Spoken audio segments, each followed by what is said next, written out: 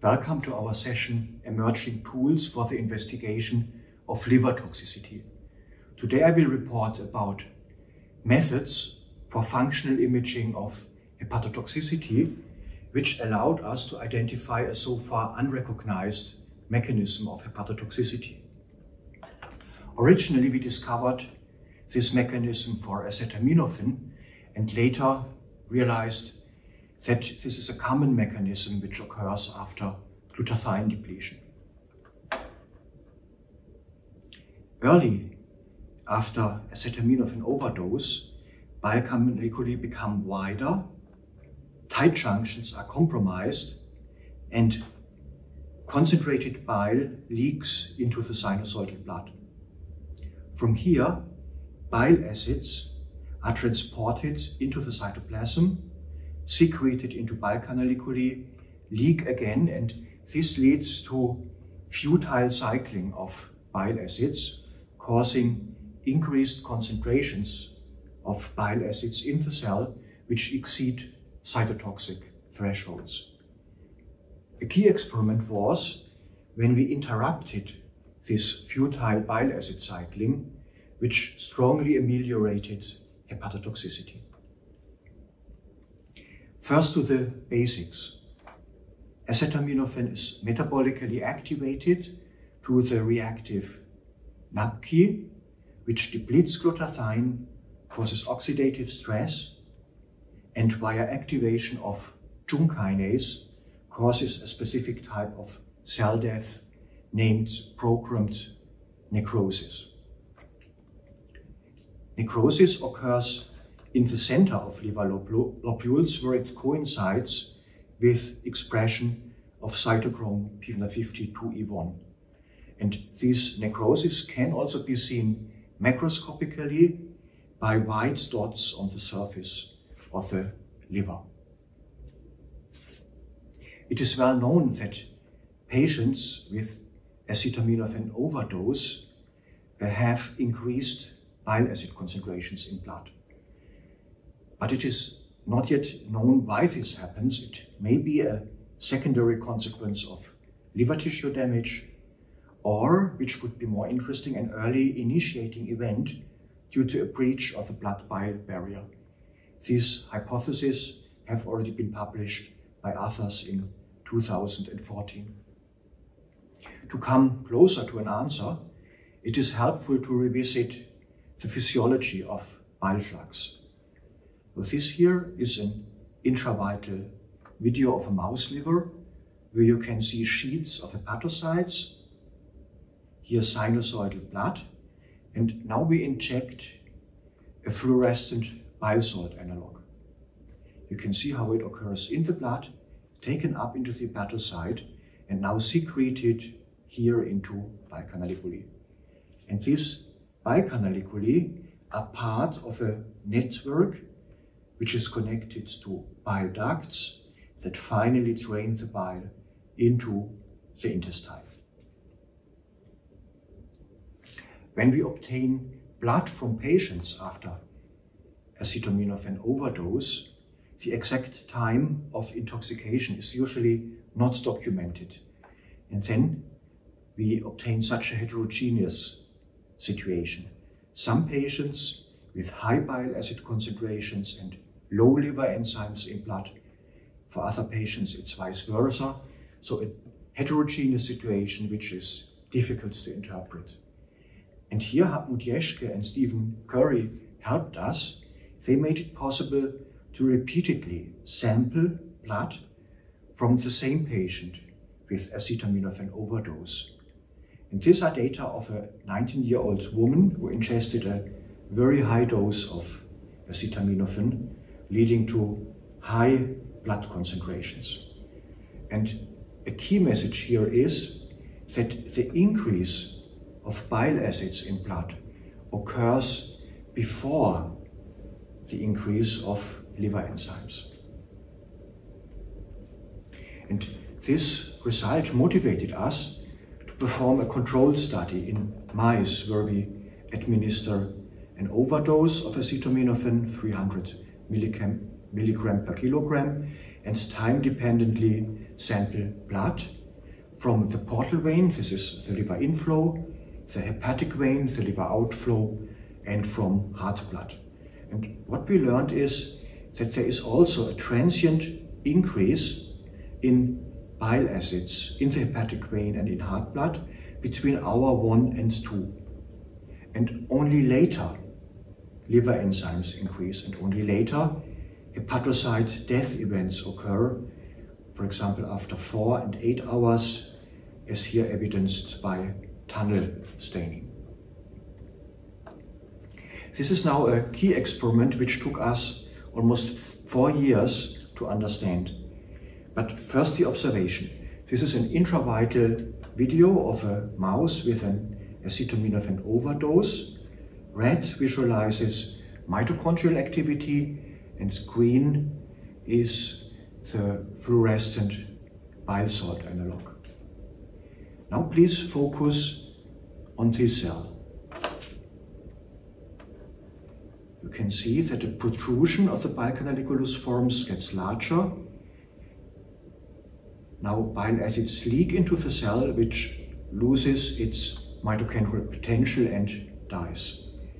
So this is the typical series: canalicular protrusion, leakiness, loss of mitochondrial activity. And a next step is always a systematic image analysis. So here, each pixel of such an image is assigned to a certain cell structure, such as bile canaliculi, the hepatocytes, the sinusoids. And now the fluorescence of the bile salt analog is quantified in each of these 3 compartments. What you can see is this sharp increase in the blood, followed by a decrease. Rapid increase in the cells, followed by a decrease. This is the situation for healthy livers. If we now image about 1.5 hours after an acetaminophen overdose, we obtain a completely different picture. Again, an increase in the cells and in blood, but the levels stay high. So the cells maintain high signals for the bile acid analog, and also in blood we see for much longer periods high concentrations of this fluorescent bile acid. All this can be quantified. For example, we see now a time-dependent increase of these plebs of bile canaliculi. But this leads to an important question, whether perhaps the exogenously administered bile salt analog might have caused these changes. And therefore we analyzed tissue of livers where no exogenous bile acid was analyzed, and we also see these plebs here visualized by different methods. And moreover, we analyzed endogenous bile acids. And one possibility to do this is by MALDI-MSI. So here we used CYP2E1 immunostained tissue slices and superimposed the MALDI signal here for one bile acid, taurocolic acid. And what we learned is, again, that there is a transient increase with a maximum after 2 hours, and this increase occurs predominantly in the pericentral region. We further confirmed this result by mass spectrometry of liver homogenate, which also showed this transient increase. So the changes of the bile canaliculi, these morphological changes, motivated us to study tight junction proteins. Here we see clear differences between controls and livers after acetamin overdose concerning the widening of these structures and the fragmentation. And an important question now is if these morphological changes lead also to functional consequences. To study this, we established methods to analyze the blood-bile barrier. First, for leakage from blood to bile. For this, we use fluorescent dextran, which under control conditions never leaks from the blood to the canaliculi. So this is the fluorescent dextran, and you see that it stays in the blood and never reaches here the bile canaliculi. And this is in contrast to the situation after acetaminophen overdose. Here you can see that it goes into the blood and then reaches the bile canaliculi. This can be seen even better for this larger magnification. So here is an example of a bile canaliculus. Now you can see that it enters the blood and after this the bile canaliculus. So here we see a clear leakage from blood to bile. To study also the opposite constellation, leakage from bile to blood, we used CMFDA. CMFDA is passively taken up into the cell, where it is cleaved by esterases to release fluorescin, and then fluorescin is secreted to the bile canaliculi. Let's see the control situation. So we see nothing in the blood, which is an advantage, and then the bile canaliculi. Now we move on to the situation after acetaminophen overdose. So we see again how green fluorescence occurs in the canaliculi, but we see it also almost permanently in the cell and also in the blood. Let's go to the larger magnification. Fluorescence in canaliculi, but also in the sinusoidal blood, and quantification in sinusoidal blood clearly shows leakage from bile canaliculi to sinusoidal blood. The next important question is if these increases of intracellular bile acid concentrations induced by acetaminophen overdose is high enough to explain cytotoxicity. And this question was addressed by in vitro systems. So here we have available sandwich cultures of hepatocytes or spheroids. If you look at the spheroid, you see a situation where only the outer hepatocytes take up the bile acid. And here the sandwich culture represents an advantage because we have a homogeneous situation where all hepatocytes from the culture medium side take up bile acids and secrete them to the bile canaliculi. So we continued with this culture system. In this experiment, we exposed hepatocyte cultures for this period with bile, which was collected by a catheter from the bile duct, and besides cytotoxicity, also measured intracellular bile acid concentrations. And here we can see that concentrations above 100 micromolar, some bile acids are cytotoxic and leads to intracellular bile acid concentrations in this range, which are, by the way, higher compared to the culture medium. So hepatocytes enrich bile acids. And when we isolate hepatocytes before and 2 hours after acetaminophen overdose, and then analyze bile acids, we can see that this increase is indeed in a range which is observed in hepatocytes which experience cytotoxicity. So this acetaminophen-induced increase in bile acids indeed explains cytotoxicity. Now an important therapeutic question is if interruption of this bile acid cycling will ameliorate hepatotoxicity.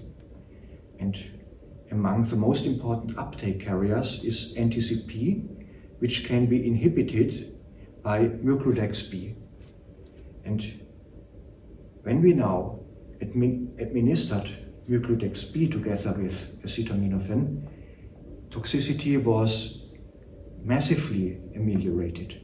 So here we see the lack of white dots after Muclodex B administration, that the cell area is much smaller, increase of liver enzymes is smaller, while in these control experiments CYP2E1 and glutathione remains unaltered. What we also can see is that Muclodex B protects from this increase of bile acids in liver tissue, also quantified here with acetaminophen only and in combination with Muclodex B, while in blood the increase of bile acids is higher, which is logic when we block the uptake into the liver. However, what is not altered is the morphological and tight junctional changes of the bile canaliculi. So this is a direct effect of UpHub. What we block are the secondary effects due to bile acids. Yeah, so in conclusion, we see this situation where futile bile acid cycling after leakage from bile canaliculi increases intracellular bile acid concentrations and causes hepatocyte death, a mechanism which can be interrupted by Muclodex B. Finally, I would like to thank all colleagues who helped with this study, particularly Ahmed Ghallab, who is an outstanding expert in the field of intravital imaging, Stefan Höhme and Adrian Friebel, who did the image analysis, and without the help of Hartmut Jeschke, this study would not have been possible. Thank you very much.